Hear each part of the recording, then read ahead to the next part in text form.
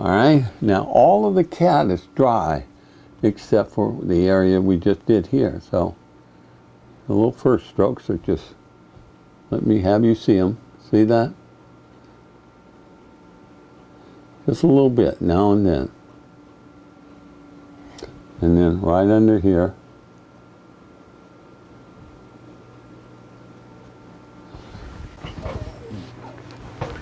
Now, switch back to the black. And the black is back. Now, along the back of the hair of the ear, we want to go ahead and get some of these strokes going out onto the background. So this is a hairy little cat, furry little cat, right along the side. And you may want to bring it down a bit. See how much longer I'm making those? That's because this is a long-haired cat. I don't even know what kind of a cat she is, or he is. A student of mine sent this in. Such a beautiful cat, we had to do it. And it was long-haired, and I didn't have enough long-haired. So I wanted to make sure that everybody sees how these long hairs are done. Okay, so there we go. Now let's take a look at the photo and head on back to the palette, grab a little bit more of the black, and guess what? We're going to keep giving a little bit of the hair right up there, and then the same on the ear, okay? And over here as well. If it's not coming out well, then that means you need to reload with both medium and a bit of the dark.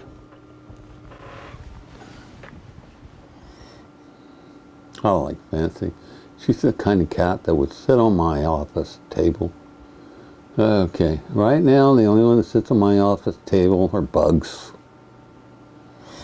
Okay, now we have a little more color coming down here because there's kind of a ridge that's occurring right here. See? So there's two ways of doing that ridge. One is this way. And then let's grab a little bit of the lighter gray color. See that? Okay. And now we're going to bring in some hairs. See, just like that. Just a little bit. Doesn't matter. Just a little bit. Just so you see it. Okay, well, Fancy is turning out to be pretty fancy, isn't she? Okay, let's go ahead and step back and see what we've got. All right. Next thing I'm going to do is grab a little bit more of the medium and some dark. You see, let me show you what's happening at Fancy's eyes. I kind of went over it quickly. On the left side, you see that lighter black and the darker one. Well, we've got to do the same thing here, all right? Because what happens is this puffs out and it's a little brighter because that's where the light's hitting first. But the shadow behind the eyeball, eye socket, okay, is darker. So now the next thing, look at the mouth. It's coming straight up here. That's the jaw. So we want to have another shadow there. And furthermore, what I want to do is right along the ridge of both here and all the way around. I want to make sure I have some of this black color. The reason being is when we add the white, we want to make sure we have enough color to merge the two together like they should be. Alrighty. Now, let's take a look at the photo. See how her hair on the right side is just wisping out? And they're longer. They're longer than the short hair cats you've seen before. So we'll go ahead, grab a little medium, because we need this a little more fluid.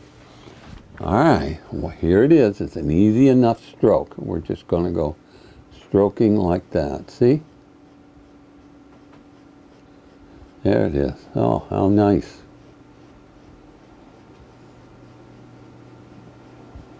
And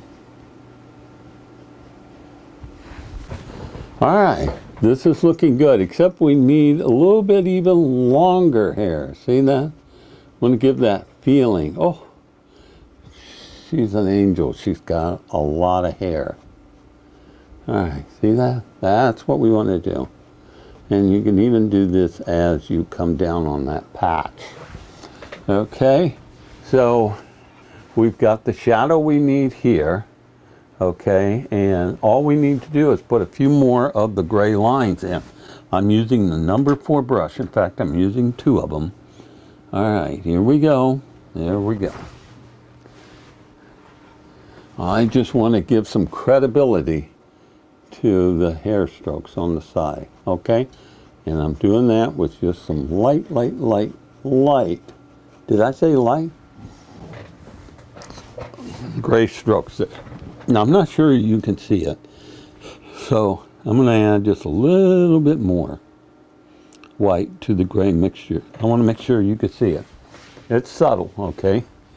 Got to tell you this is a black cat, so this is going to be subtle. All right, there we go. And it's coming right down around.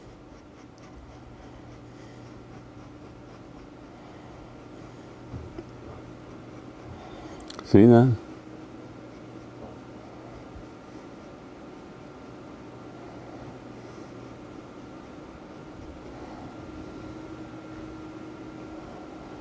Wish you could see it better, but you know, it is black. All right. Not short strokes, long. See how long I'm going? All right, now we have the hairs coming up into the ears. So we'll go ahead and grab a little more of the medium and the black. Okay, and we've got, oh, there we go. See that? And then put in these long strokes.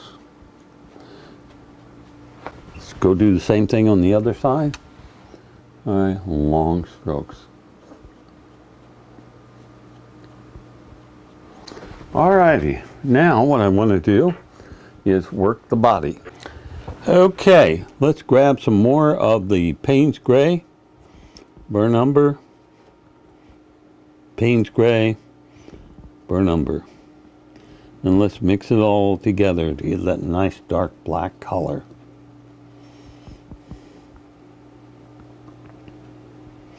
Need a little more of that Payne's Gray. Alright, let's go right in here. Now, I have a very thick color. Let me show you what I want to do. Look down here at the legs, okay? I want to make sure that both sides have a lot of shadow. So see how I'm doing that? And just fading. Then come back here, okay? And then fade, about halfway. We're not going to see too much hair action, if you will. And then underneath here, we have another, where the leg from behind. Okay, see how that separates the legs? Now, let's get a lot thinner black. A lot thinner. See that? Really thin. Okay, so I'm going to come right along here next to the blaze, and these are long strokes. I cannot overemphasize that. Long strokes. Right up here, long strokes. Now we'll get to going outside. It's okay. Then I want long strokes using that thin color. There we are. We come right down to the foot. Okay. Let's come around to the back side of the cat. Again, lots of medium. Very thin. See that? Coming right around the blaze.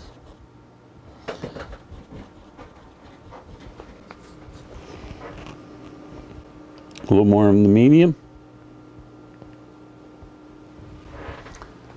Now I like using the word medium because you can choose anything you want.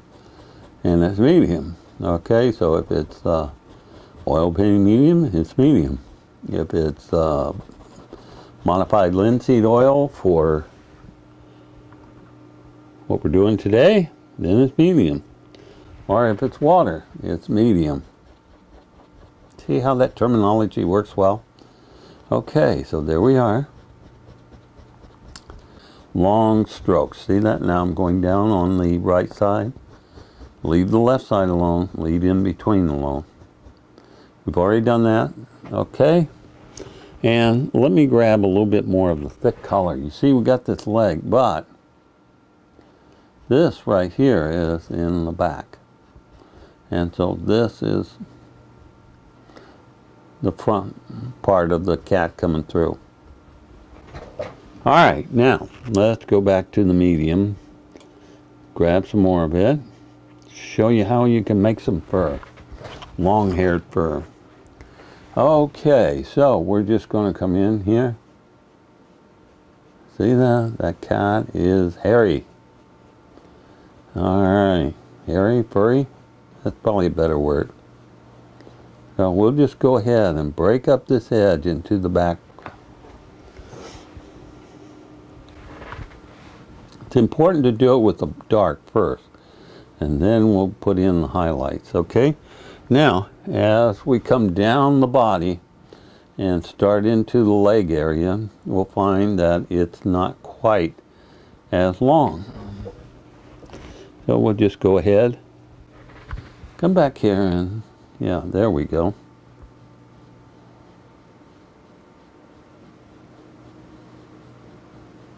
All right, that's looking good. Long strokes, long strokes, long strokes.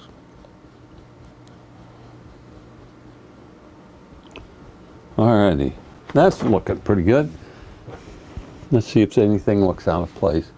Maybe right here. Sometimes you have to stroke these over a little bit on that goes into the background, because the background may or may not mix well with your Payne's gray and brown. So that may mean you'd have to hit it a couple of times. All right, let's go over here. Yeah, that's easy enough. Keep doing this, keep repeating it.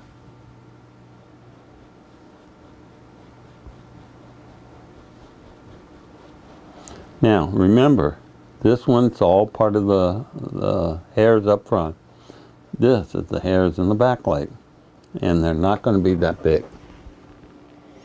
But we have to keep these up here prominent.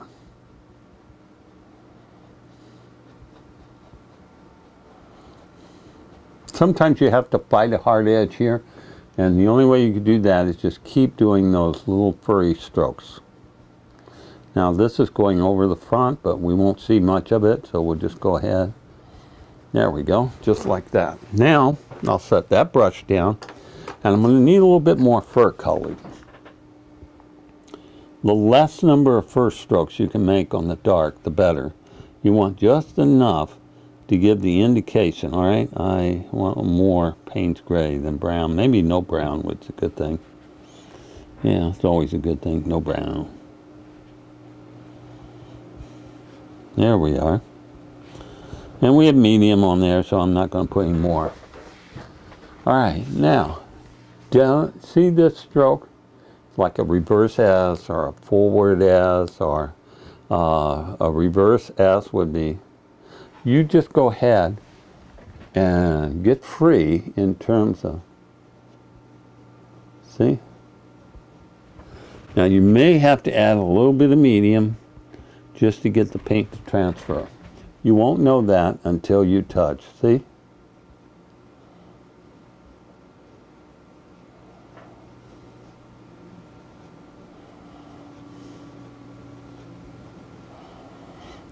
Try to use as few of these strokes as you can. Just enough to say, hey, I have a hairy body.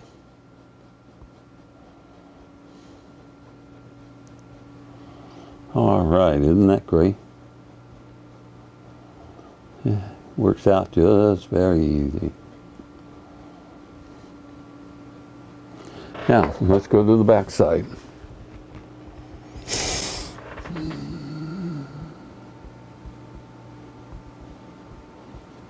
There we go.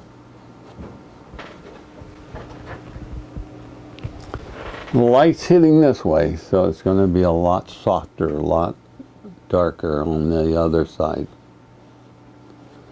Alright, see that? A little bit of medium, a little bit of your color. Alright, just hit it lightly.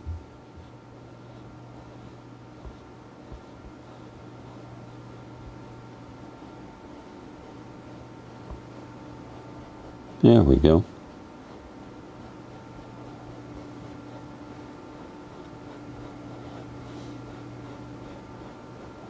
So easy to make furs with these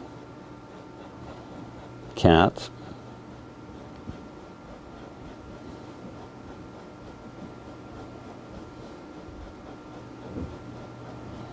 See that? All right, let's stand back and see what we've got.